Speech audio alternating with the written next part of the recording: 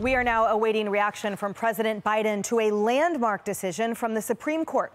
Justices ruling 6-3 that colleges and universities must stop considering race in admissions, ending the decades-old affirmative action policy. Hello, everyone. This is Outnumbered.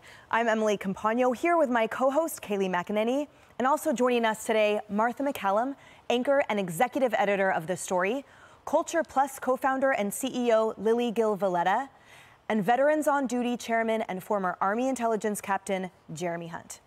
We begin with Fox News Sunday anchor and chief legal correspondent Shannon Bream. Shannon, good morning on this explosive day. Thank you so much for covering this all morning for us. Emily, glad to, and glad that you always have attorneys there, including you on the panel to help break these things down as well. This is a landmark decision after many, many bites at this apple about what higher education can and can't do with the use of race.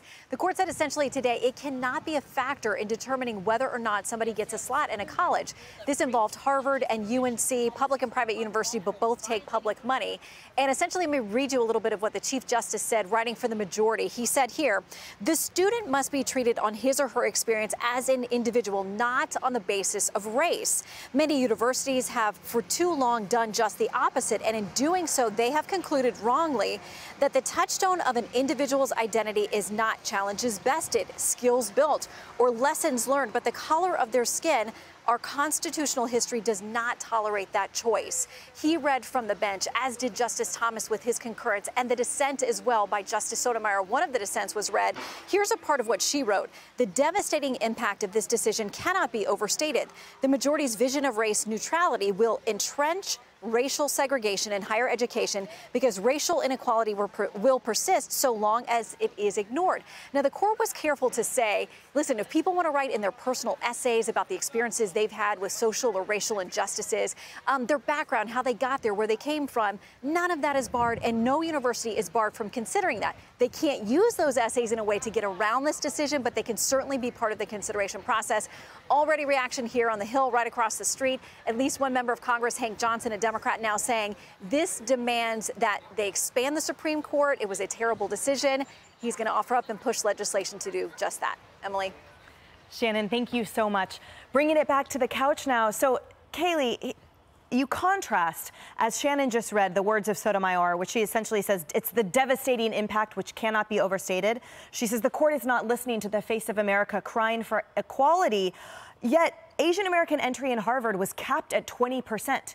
When you removed that cap, their own cap, all of a sudden numbers flourished. And interestingly, you combine that with the 82% of their population, of their student population, that come from wealthy backgrounds. When you talk about equality, that's not a box to be checked. And I can't help but remember Chief Roberts' quote from 2007, where he said, the way to stop discrimination on the basis of race is to stop discriminating on the basis of race. Exactly. I would encourage every American to go read Justice Clarence Thomas's concurrence. It is fascinating. He puts this in the context of America's sins at our founding, of course, slavery, racial discrimination that we worked to get out of American society. He talks about the 1864 platform of the Republican Party was to abolish slavery. Republicans get in office, Republicans push forward the 13th Amendment. We get rid of slavery in this country. He calls it America's second founding. Then we get to Jim Crow and those horrific laws that were discriminatory in nature, and Brown versus Board of Education, where separate but equal is inherently unequal, and we will not discriminate on the basis of race in our schools. And then he says, but we take some steps back as a country when you get to the Grutter case, which allowed discrimination on the basis of race in schools so long as you were discriminating against individuals who were, let's say, Asian, for example.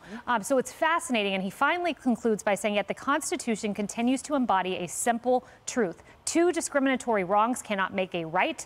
The Constitution prevails. Someone like John Wang, who had a nearly perfect SAT score, 4.65 GPA, way above MIT and Harvard, doesn't get in, and he's put into a model. And because of his race in this model that he was put into, they concluded, I'll end with this, he had a 20% chance of getting accepted into Harvard as an Asian. He had a 95% chance of getting in as an African American. Not equality. Martha. You know, one of the things that I found interesting was Justice Sotomayor's argument that there is structural racism, essentially, in the country. And I think that's a conversation we've all been having a lot in the past year or so. About whether or not this exists in the country, and you've got, you know, one faction saying, of course it does, and it should affect everything we do, and another side saying that it doesn't exist. And I was listening to Tim Scott earlier, and I thought about the conversation that he had with the women on The View, where they said, no, you're the exception. So they're desperately trying to make sure that that construct stays in place, That's right? You cannot say everyone has equal opportunity in this country, because if you do, then you're going to lose the structural racism argument in this country. So I think it's a fascinating day. And I also think it's so interesting that what prompted this was that one group started to advance because of their hard work. And then another group tries to quash them down, right? Too many Asian students getting in, not enough. So once you had those boxes, and I remember them when I applied to college, check the box that you applied to, right? Which group are you in? You created identity politics in a large way. What's fascinating about Martha's explanation as well, Jeremy, is the fact that for those proponents of affirmative action at the time when that original case came out, they expressly said this will not unnecessarily quash others. Remember that? It said it was to equalize anyone at a natural disadvantage, but never at the negative effect for anyone else. But exactly to Martha's point, it had the real-time effect of, for boxes only, absolutely quashing a considerable group that, by the way, is a minority in this country. So for affirmative actions, again, touting that that is there for minority enrichment and minority success and equality, it was having an opposite effect, which seems to be ignored by the left. Oh, that's exactly right. Look, I fundamentally believe, I do not believe that new discrimination today can somehow remedy discrimination of the past. It just doesn't work. And if you look at affirmative action's track record, it's actually quite abhorrent. Poor and working class Black and Hispanic families are worse off today than they were during the Civil Rights movement. And why is that? Because policies like affirmative action benefit rich elites. That's what the policies are for. If you look at Harvard, in this particular case, 71% of the Black and Latino students at Harvard hail from the wealthiest families in America. Wow. And all the while, you look at the educational opportunity outcomes for poor and working class Blacks and Hispanics, and they don't even get a shot. And so, you know, and even my own personal story, I grew up in Georgia in a middle-class family, and I remember when I got to high school, I decided that I wanted to go to the United States Military Academy at West Point. It's always been my dream.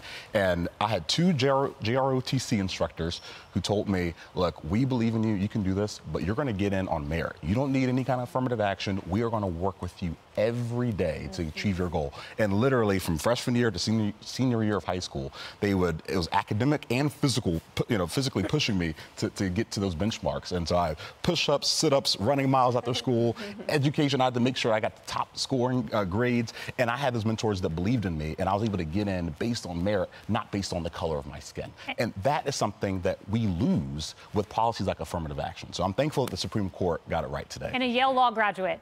Throw that in there. Great. Emily, I can relate as an immigrant, first one to graduate of an American university in my family. It's about merit, but here's the tricky part about this too. What gets measured does get done. And you do want to put a spotlight on education as the greatest path to equity. So I want us to support that. But here's what's fascinating with our country and the demographics of it. We are already majority minority at the elementary school level.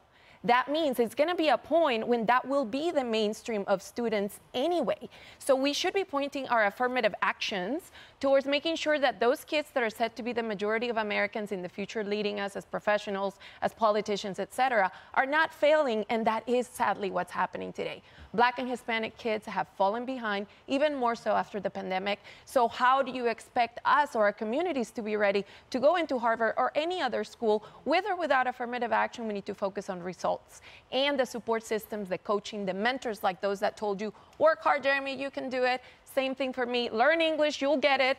I still try to learn it. I'm still working on it, but you can do it. So I think we need to reimagine what equity in a fast approaching majority minority nation will look like. And it's a good challenge for universities now to rethink that. Yeah, and that's looking at looking at the national test scores for kids, little kids, we're failing them miserably. Yes. So address the college problem, but you better address that public school problem as well. And nobody talks about it from the White House. That's right. Hey everyone, I'm Emily. Emily Compagno. Catch me and my co-hosts Harris Faulkner and Kaylee McEnany on Outnumbered every weekday at 12 p.m. Eastern, or set your DVR.